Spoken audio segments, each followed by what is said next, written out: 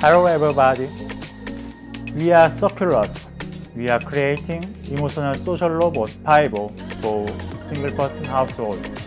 Our team members have experience about embedded system and IoT cloud big data platform about Samsung's technology. Paibo is the emotional social robot that runs the world through his eyes, and he can listen dialogues from users' voice and analyze their emotional things for detect humans' experience.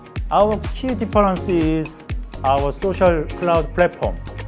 You can make your own applications and skills into the robot using our robot platform, and you can easily download new applications for enhancing the robot skills.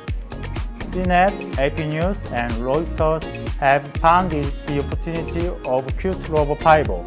We started crowdfunding program in Korea already, and we will start crowdfunding worldwide after CES. Anyone will be able to use robot from Paibo, like computer and smartphone, as soon as possible. Thank you.